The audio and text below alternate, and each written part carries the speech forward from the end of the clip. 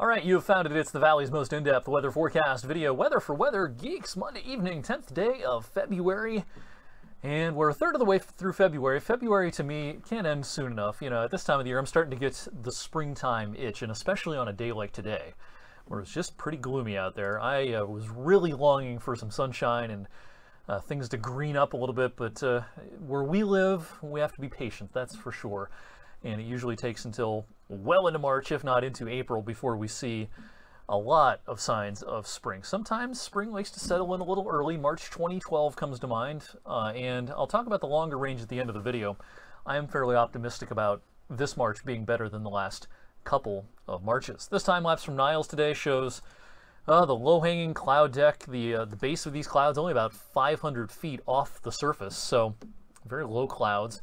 And occasionally some mist and drizzle fell out of these clouds, and then temperatures kind of backed off throughout the day. And this was, you know, as expected. We reached our highest temperature today pretty early in the day, with temperatures then tailing back through the 30s during the midday and afternoon today. Not exactly a beautiful Monday. We'll do a little bit better tomorrow, I think. Our radar loop from today shows, again, you didn't see much from midday on today, but a little light rain, some drizzle, some mist will remain a possibility for the next couple of hours at least. Now, this is small potatoes compared to what's going on in some parts of the country this evening. Steadier rain in the mid-Atlantic states, but down in the deep south, this is real problematic. There's been a lot of flooding issues today in parts of Dixie Alley, and flash flood watches and warnings extend from far eastern Texas through Arkansas, Louisiana, Mississippi, Alabama, Georgia, up into the Smoky Mountains as well. And they're going to be dealing with the rain for a good chunk of the night tonight. For us, in the wake of this front, we'll hang on to the clouds tonight. Now, tomorrow is going to start out pretty gloomy, but I am optimistic that enough dry air will get involved tomorrow that we'll see some sun in the afternoon. It's going to be fairly ineffective. Temperatures will not exactly blast off tomorrow, but will still be a handful of degrees warmer than average tomorrow afternoon. All right, let's talk about Wednesday into Thursday. We have high pressure retreating and allowing this warm front to approach late in the day Wednesday. The daylight hours will be just fine on Wednesday. This is kind of reminiscent of what we had last night, where we have some warm advection, warmer air overtaking cooler air, and at first we'll see some snow and maybe even some accumulation, but then I think the rain will probably try to win the battle as we head through the overnight. Now, this could be a close call up towards I-90, but south of I-90 and down into our viewing area, I think odds are strongly favoring the rain winning the battle for a good chunk of the night. Now, if this stays all snow up towards Toledo and Sandusky, maybe even out towards Cleveland, you know, they can get a handful of inches. For us, you know, I kind of think this is relatively small potatoes, and then any rain that we see overnight will change over to just some flurries and snow showers on Thursday. I doubt we'll see much of any consequence as far as accumulations go on Thursday.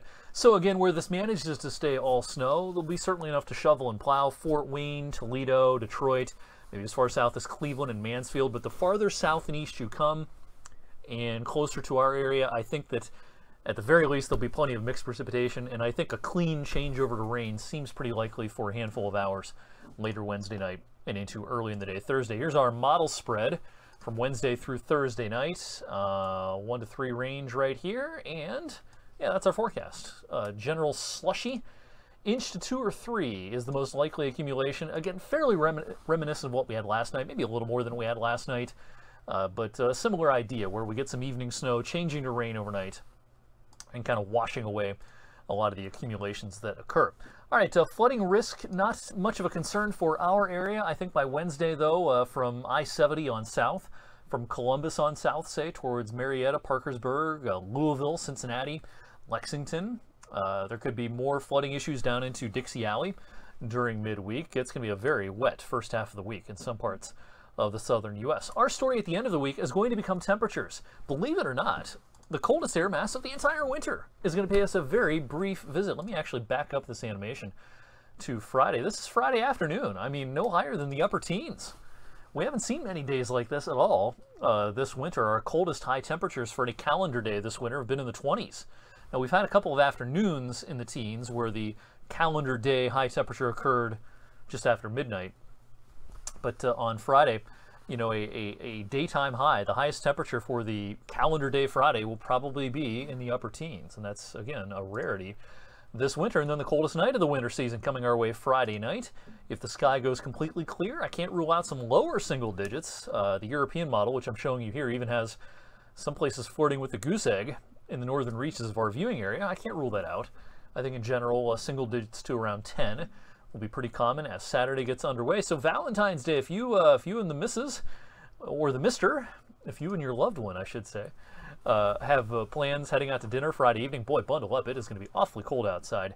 Thankfully, if your date night is going to be Saturday night, it will be quite a bit warmer. Let's talk about the longer range, because it's Monday evening. We get a long range batch of modeling from the European Center, Monday evenings, Thursday evenings, and this goes all the way out 46 days.